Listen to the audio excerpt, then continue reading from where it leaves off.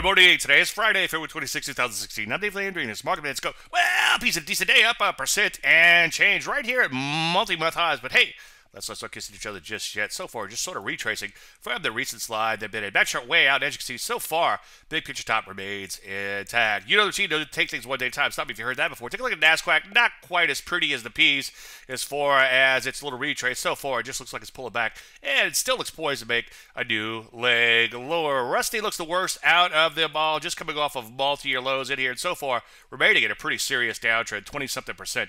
In fact, some of these big cap issues, such as Amazon and Netflix, he tried to say, still look like they're in trouble. It could just be the early phases of breaking down. So what do we do? Well, let the market bounce and honor your stops just in case on shorts. On the long side, some areas like metals and mining and the energies appear to be putting in bottom. So keep an eye out for some setups there. Just don't be a hero. Make sure you wait for entries and make sure you think you have the mother of all setups for going in. Any questions, as usual, Dave at DaveLandry.com. I'm Dave Landry, and you started Market Minute.